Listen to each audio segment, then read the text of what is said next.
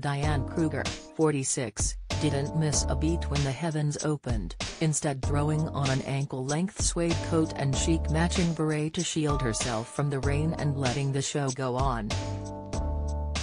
Beneath her coat, she dazzled in a black leather zip-up dress, which skimmed her thighs, leaving her legs bare and exposed to the grueling weather.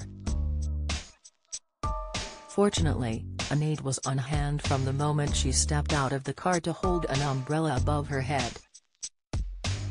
The star also accessorized her look with retro-style white heels and sunglasses. She showed up with her fiancé Norman Reedus, who paired an all-black outfit with Nike trainers as they prepared to promote her latest film Marlowe.